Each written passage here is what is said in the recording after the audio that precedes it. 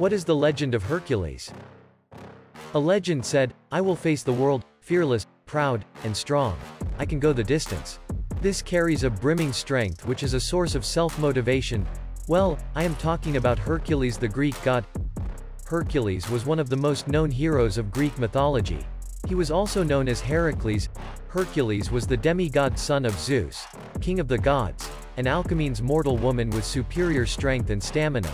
But his life was full of ups and downs. Hera, the wife of Zeus, was not happy with Hercules' birth as he was the illegitimate son of Zeus. Hera was so determined to make Hercules suffer that she kept interfering in his life. After Hercules married Megara, eldest daughter of Thebes, and had 3 strong sons, Hera used her power to make Hercules mad. Under Hera's instigation, Hercules unknowingly murdered his wife and sons. Soon after getting acquainted with Hera's trickery, Hercules shattered totally and started to seek punishment for his horrifyingly committed crimes. Hercules visited Apollo, another son of Zeus and the god of prophecy, to know how to free his soul from this evil with a heavy heart.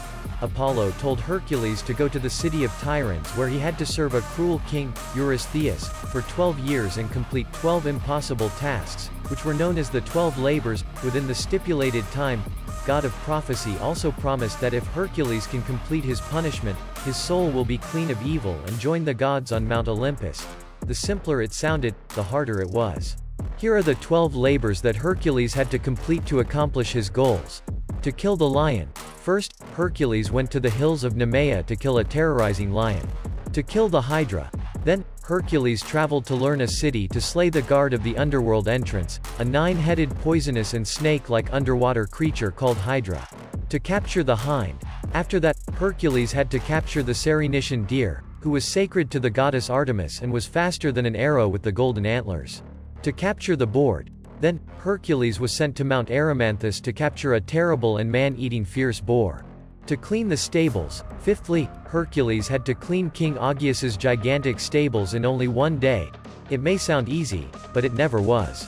To slay the birds. Next, Hercules headed on to the town of Stymphalos and shot down a considerable flock of predatory birds who were ravaging the countryside. To bring back the bull. Hercules journeyed to Crete to bring back a rampaging bull that impregnated the king's wife. To capture the horses. Hercules then captured 4 man-eating horses of the Thracian king Diomedes to bring back the horses. To bring back the belt. Hercules was sent to steal an armored belt that belonged to the Amazon queen, Hippolyte, which was a sign of her right to rule.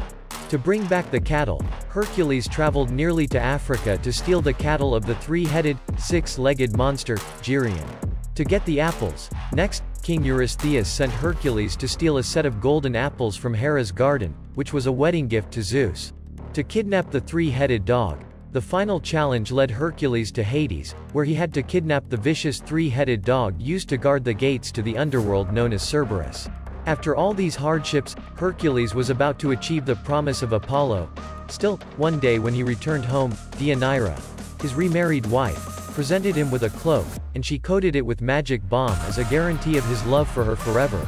Unfortunately for Hercules, the balm turns out to be poison. When Hercules put the cloak on, the cloak began to burn him, and he could not get off the cloak. Thus, to get relief from the agonizing pain, Hercules accepted death. Zeus sent Athena to save Hercules from this situation and told her to bring him to Mount Olympus on her chariot. Hercules is the god of strength and heroes. The story of Hercules shows that Hercules was a man who may be destroyed but not defeated. If you like